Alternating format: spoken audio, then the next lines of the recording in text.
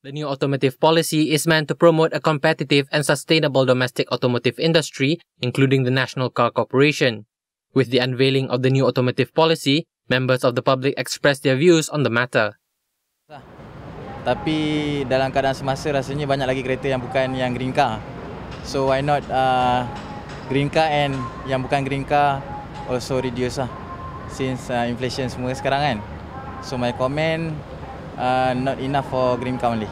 Saya rasa semua kereta patut diturunkan kot sebab kita punya living cost memang dah terlalu tinggi lah untuk rakyat Malaysia. So saya setujulah kalau harga kereta turunkan lagi harga dia. Bagi saya, kalau kereta import lah, bagi saya mungkin itu setengah-setengah pihak, setengah-setengah orang memang suka lah.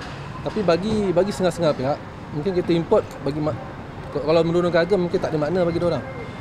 Kalau kerajaan boleh menurunkan harga kereta-kereta tempatan seperti Proton ke, Pro 2 ke, apa orang kata upkan lagi loan diorang bagi dia ni, okey, itu saya setuju.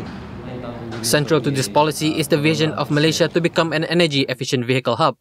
UMW Toyota Motor Sdn Bhd President Datuk Ismail Suki hopes objectives of the government are met with the implementation of the new policy. But we hope that the government will continue with some form of incentive in terms of the hybrid to